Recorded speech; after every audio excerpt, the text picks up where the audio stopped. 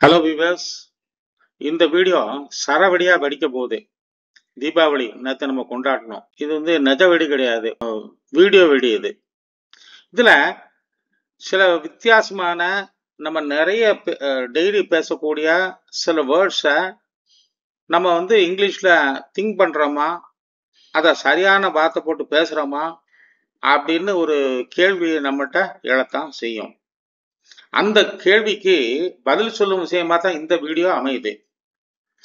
நம்ம என்ன பண்றோம் அப்படின்னா, அன்றாட வாக்கியங்கள், அன்றாட வார்த்தைகளை 3 விதமா டிரான்ஸ்லேட் பண்ணலாம். மொதல் 2 எல்லாரும் ஃபாலோ பண்றோம். லிட்ரல் டிரான்ஸ்லேஷன் அப்படின்னா நேரடி.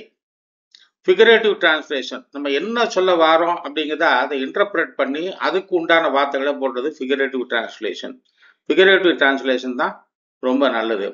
ஆனால் சில பேர் லூஸ் டிரான்ஸ்லேஷன் பண்றாங்க. LOOSE, loose translation. அதுக்கு நான் சில வார்த்தைகளை உதாரணமா கொடுக்க போறேன். இப்ப பாருங்க, இது நம்பர் 1, இளநீர் பாயாசம். இளநீர் அப்படிங்கிறத யங் வாட்டர் பாயாசம். இந்த பாயாசம் அப்படிங்கிறத நம்ம சாப்பிட்ட பிறகு கடைசியா சாப்பிடுவோம், அதை டெசர்ட்டும்போம். இதுல ஒரு எஸ் இல்லைன்னு சொன்னா பாலைவனம் ஆயிரும். இன்னொன்று அதை வெர்பாக்கும் போது அபேண்டன், கைவிடுறது அப்படின்னு ஆயிரும். பட் இப்போ இங்க 2 எஸ் போட்டிருக்கோம் கடைசியா. ஆனா இங்கிலீஷ்காரங்க என்ன பண்ணுவாங்கன்னா ஸ்வீட் தான் சாப்பிடுவாங்க. இத யங் வாட்டர் பாயாசம், அதாவது இளநீருக்கு இங்கிலீஷ் டெண்டர் கோகனட். பாயாசம் பாயாசம் தான். இந்த இன்டர்பிரேஷன், இந்த டெசர்ட் அப்படிங்கிறது இப்ப நான் சொன்ன விளக்கம் தான். அதனால இது இப்படித்தான் பண்ணணும். டெண்டர் கோகனட் பாயாசம் அல்லது டெண்டர் கோகனட் டெசர்ட் அப்படின்னு நம்ம சொல்லணும். நெக்ஸ்ட் பாருங்க, பாம்பு படம் எடுத்து ஆடுது. இது பாம்பு, ஸ்னேக்கு, டேக்ஸ் பிக்சர்ஸ் அப்படின்னு நம்ம சொல்றோம். ஆனா அதோட ஹுட் இருக்கு பாருங்க, அந்த தலை. Snake raises its hood. இதுதான் சரியான ஒரு டிரான்ஸ்லேஷன். இப்ப லூஸ் டிரான்ஸ்லேஷன் தான் ஸ்னேக் டேக்ஸ் பிக்சர்ஸ் அப்படிங்கிறது. அப்புறம் அல்வா கொடுக்கறது. அந்த அல்வா கொடுக்கறதுல to give halwa, to offer halwa அப்படிங்கிறது லூஸ் டிரான்ஸ்லேஷன். அல்வா கொடுக்கறது அப்படின்னா சீட்டிங் ஆர் ஃபூலிங், ஒரு ஆளை முட்டாளாக்குறது, அதுதான் அல்வா கொடுக்கறது அப்படிங்கிறது. இந்த மாதிரி பண்ணா ரொம்ப நல்லா இருக்கும். இப்ப பாருங்க, நல்லெண்ணெய் அப்படிங்கிறது நல்ல அப்படின்னு, குட் ஆயில், எண்ணெய் அப்படின்னு. ஆனா நல்லெண்ணெய் நமக்கு தெரியும், ஜிஞ்சிலி ஆயில். இது ஒரு வடிவேலு காமெடி கூட உண்டு. வடிவேலு ஷாப்கீப்பரா இருப்பாரு. இவர் என்ன பண்ணுவாருன்னா, அந்த காமெடின்னு என்ன பண்ணுவாருன்னா, கடலெண்ணெய் கேட்பாரு. கடலெண்ணெய் கேட்கும்போது கடலெண்ணெய் நல்லெண்ணெயா அப்படின்னு அவரு வடிவேலு சொல்லுவாரு. அவங்க 2 பேருக்குள்ள ஒரு பெரிய ஆர்குமெண்ட் வரும். சரியான ஒரு டிரான்ஸ்லேஷன் ஜிஞ்சிலி ஆயில் தான். ஐஸ் வைக்கிறது, இது ஐஸ் தெரியும், ரப் ஐஸ், அல்லது சில பேர் புட் ஐஸ் கூட சொல்லுவாங்க. ஆனா ஐஸ் வைக்கிறதுங்கிறதுனா மற்றவங்களை குளிர வச்சு காரியத்தை சாதிக்கிறது அப்படின்னு அர்த்தம். அது பட்டர் அப் அப்படிங்கிறது தான் ஒரு சரியான டிரான்ஸ்லேஷன். அடுத்த பாருங்க, நல்ல பாம்பு, குட் ஸ்னேக் அப்படின்னு நம்ம சொல்லிடுறோம். நல்ல பாம்பு அப்படிங்கிறத கோப்ரா அப்படிங்கிறதா சொல்லணும். நம்ம சொல்றோமா அப்படிங்கிறது வேற விஷயம். அடுத்தது கிளம்பு, காத்து வரட்டும் அப்படிங்கிற ஒரு sentence எடுத்துக்கிடுவோம். Move away, let the air come in. லெட்னா அளவுன்னு அர்த்தம், காத்து உள்ள வரட்டும் அப்படிங்கிற மாதிரி. ஆக்சுவலா asking summon to go away subtly, SUBTLY. அதாவது உள்ளார்ந்தமா என்ன சொல்றோம்னா, வெளியே போவோம், கொஞ்சம் காத்து வாங்குவோம் அப்படிங்கிற மாதிரி அர்த்தம். இவரு எம்ஜிஆர் கூட ஒரு படத்துல ஒரு பாட்டு பிடிப்பாரு, காற்று வாங்க போனேன், ஒரு கவிதை வாங்கி வந்தேன் அப்படின்னு அவர் சொல்லுவாரு. அந்த மாதிரி ஒரு சென்டென்ஸ் தான் இது. இப்படி நம்ம பண்றோம். இப்போ நம்ம என்ன பண்ணா நம்முடைய லாங்குவேஜ ஒரு அடுத்த ஸ்டேஜுக்கு கொண்டு போகலாம் அப்படிங்கிறது பாருங்க. வெட்கக்கேடு. இந்த வெட்கக்கேடு அப்படிங்கிறது பிரேசன் டிஸ்ரெகார்ட் அப்படிங்கிறது தான் நம்ம சொல்லணும். He exhibited a brazen disregard for other people's feelings.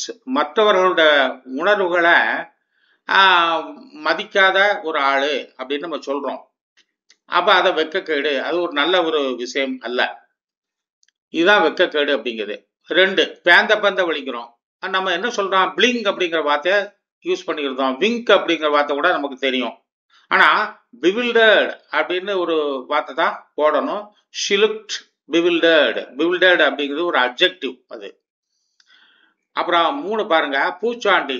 இதுல BOGEY அப்படின்னு ஒரு வேர்டை கொடுத்துருக்கேன். இதுக்கு வந்து ரயில் கம்பார்ட்மெண்ட்டையும் அது குறிக்கும். ஆனா நம்ம வந்து அந்த இதுல சொல்லல.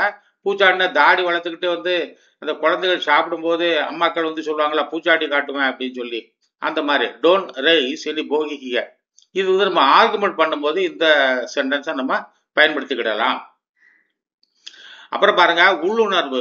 இவட just Hans feeling, cut feeling அப்படிம்போம். இது வந்து போலீஸ் டிபார்ட்மெண்ட்டுக்கு வேணும்.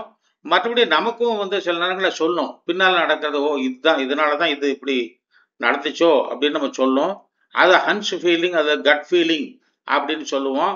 இதுல நிறைய இருக்கு, டெஜாவு இருக்குது, ஏகப்பட்ட விஷயங்கள் இருக்கு. பட் ஹன்ச் ஃபீலிங் அப்படிங்கிறது போலீஸ் டிபார்ட்மெண்ட்டுக்கு ரொம்ப ரொம்ப ரொம்ப முக்கியமான ஒரு வார்த்தை.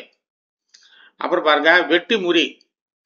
வெட்டி முறின்னா சும்மா இருக்குது, ஐடியலா இருக்குது, ஐடிஎல்இ. ஐடியல் அப்படிங்கிறது உயரிய நோக்கம், சிறந்த நோக்கம். நான் சொல்றது IDLE. I know how you two a wonderful job. இது ஐரனிமோ. ஐரனினா வஞ்ச புகழ்ச்சி அணி. ஆமா, நீங்க எப்படி வெட்டி முறிக்கீங்கன்னு தெரியும், எப்போ பார்த்தாலும் சும்மா உட்காந்துருக்கீங்க, தூங்கிக்கிட்டு இருக்கீங்க அப்படின்னு ஒரு அர்த்தத்துல இந்த வார்த்தையை நம்ம பயன்படுத்துறோம். வெட்டி முறி, கலக்கம். இது ரொம்ப சிம்பிளா தாங்க நாங்க டிரான்ஸ்லேட் பண்ணியிருக்கோம். What is there to be getting agitated. அஜிடேட்டட்னா மன நிலைமை வந்து சரியில்லை, அதை செய்வா இதை செய்வா அப்படின்னு குழம்பி ஒரு மாதிரி கலங்கிட்டு இருக்கு. இந்த மர்க்கி அப்படிம்பாங்க. இப்போ வந்து வெள்ளம் வரும்போது, ஃப்ளட் வரும்போது அந்த வாட்டர்லாம் மர்க்கி ஆகும். அது கலங்கல் அப்படின்னு நம்ம சொல்லுவோம். இது வந்து கலக்கம். நம்ம அந்த சேட்னஸ் வந்து கூடின ஒரு விஷயம்தான் கலக்கம். அப்புறம் பாருங்க, வெக்காபுலரி 6 பார்க்கலாம். தள்ளிவிடு. ஒரு வேலையை கொடுத்துருக்குறோம், இல்லைன்னா ஒரு நம்ம மேல ஒரு குற்றம் இருக்கு, அந்த குற்றத்தை அடுத்தவங்க மேல தள்ளி விட்டுருக்கோம். இது கன்ஃபஷன் அப்படின்னு சொல்லிட்டு கிறிஸ்டியானிட்டியில சொல்லுவாங்க. எப்பவுமே நம்ம ஒரு தப்பு பண்ணியாச்சோன்னா அது ஒத்துக்கிடணும். அது ஒத்துக்கிடுறது வந்து ஒரு பெரிய விஷயம். You are shifting the blame, you are passing on the blame.